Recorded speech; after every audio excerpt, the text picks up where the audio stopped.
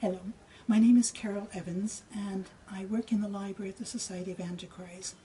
And what I'd like to find in my Christmas stocking is the Lindsay Psalter. Now this is a prayer book and it's from the 13th century and it really transports me back to that time when I look at it and hold it. It's an object that speaks to me through my senses really. I find it a very sensual object.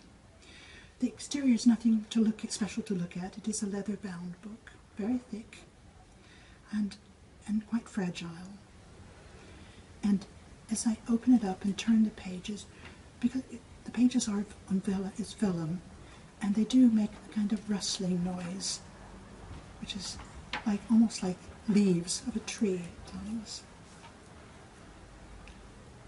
Now, but it is really sight, the eyes that are knocked out by what I see in this, the most beautiful illuminated text and the drawings.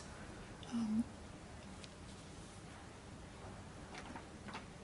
hope you can see those, and the vibrant colors and the intricacy of the lettering. And it's really the craftsmanship of someone who did this work 800 years ago. Right? And really, who would want to have a Kindle in their Christmas stocking when they could have the Lindsay Psalter?